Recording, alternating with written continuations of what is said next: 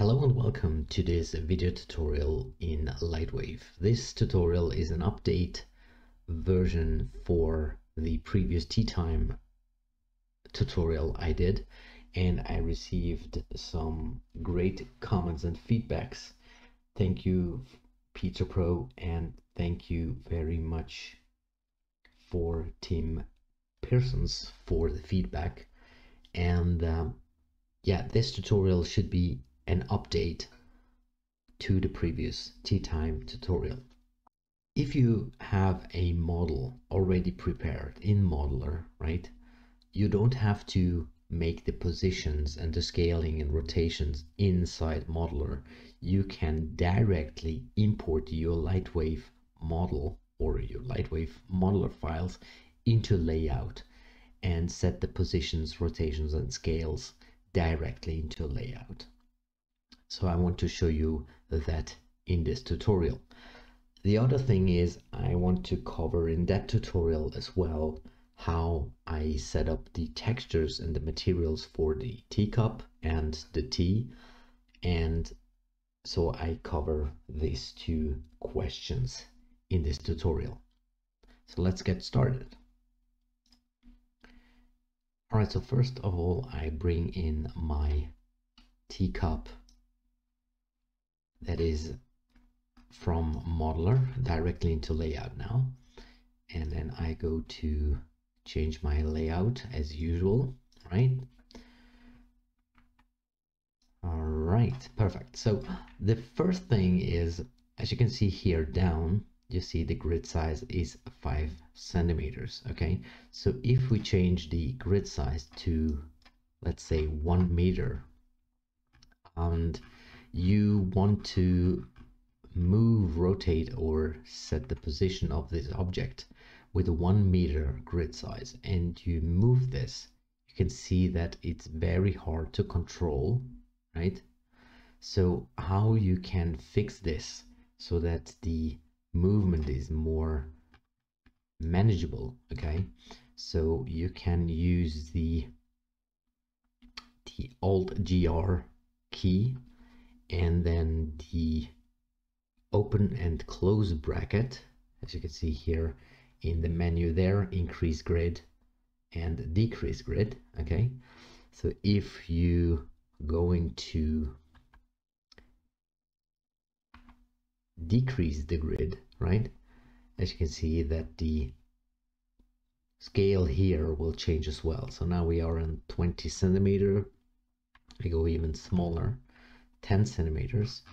And now when we move the object, as you can see, it's way more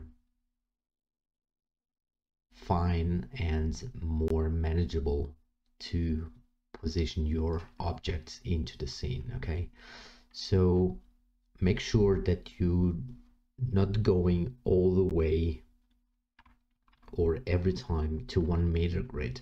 If you have small objects and you want to position the objects correctly into the scene, just change the grid size, right? That's very important. All right, so the next thing is how I prepare an asset in LightWave. Okay, so how I set up the objects and how I set up the materials and so on. Okay, so the first thing is I need a neutral HDRI image that has some highlights and some dark parts as well, to have an overall kind of a studio environment so that I can set up my materials and my textures based on most neutral light environment. Okay, so I go to the environment light and I turn off this, and I go in here and I add in a texture environment and then set it to spherical and the texture axis to Y. Okay, so I will load in an HDRI that I typically use for set up an asset. So I imported the HDRI now, and when I start the VPR, as you can see, I have this HDRI light setup that representing a kind of a neutral way, so with brighter areas and the darker areas, so a very neutral room setup. Alright, so the next thing is texturing out this teacup, okay? So what I do is I'm going into the image editor first, okay? And in here, I will import all the textures that I need, textures, and drag it right into the image editor. And then I have to change a couple of settings in the color space, okay? So all textures that has color information in it, set it to sRGB,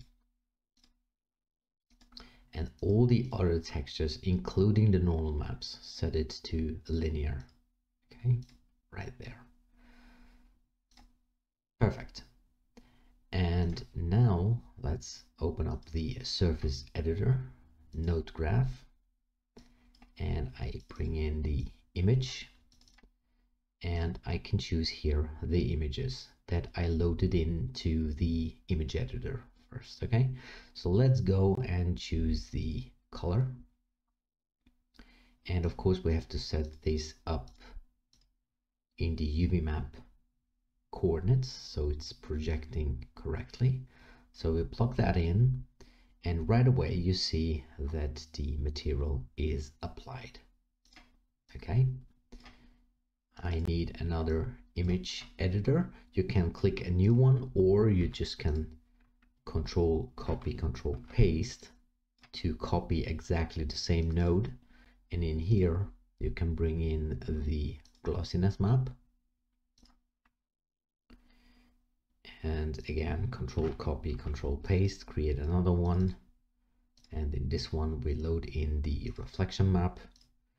And then the normal map is different because now you don't have to use the image node, you need a normal map node, okay?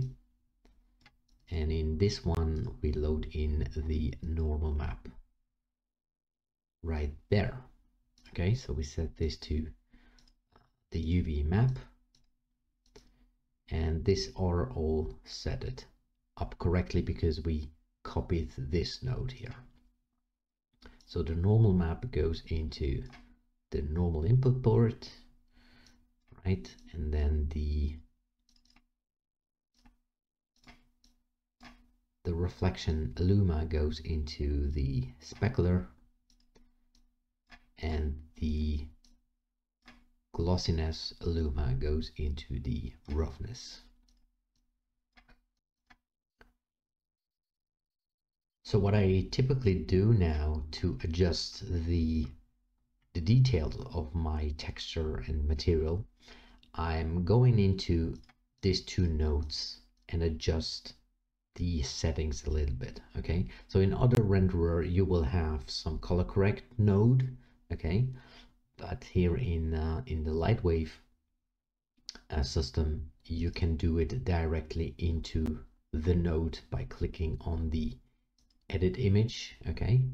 And then you can play around with the settings in the edit tab, okay?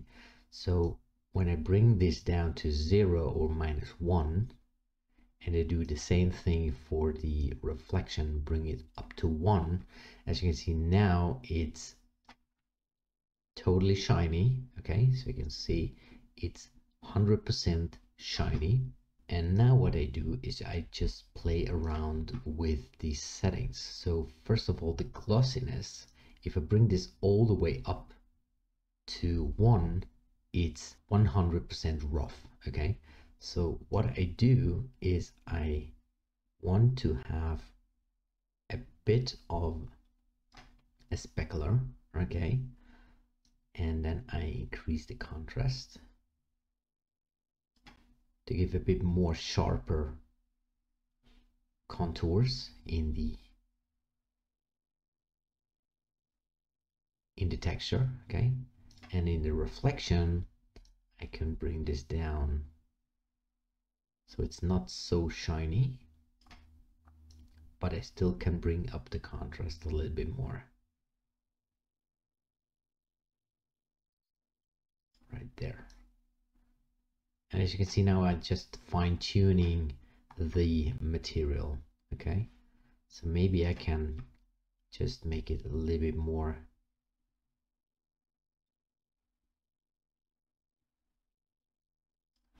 more shiny. Okay, so something like that. I really like this, and that's basically it for the cup. Okay, and the tea now is really simple. So select the tea part. Okay, and I will turn down the value to 0. Okay, so it's totally black. And then I scroll down to the transparency. Okay, and I crank this up to 100. So now if you look in the refraction index of water, and tea basically is just water with color, right? So water has a refraction index of 1.33. So I will change this to 1.33. There you go. And when I change now the transmitting distance, you will see the changes in a bit. I choose a color, a T color. Okay, so maybe just choose that one here. And when I change the transmitting distance now, you can see that it's creating a very nice fall off. Right, you can see this fall off there. Okay, you can add in a noise.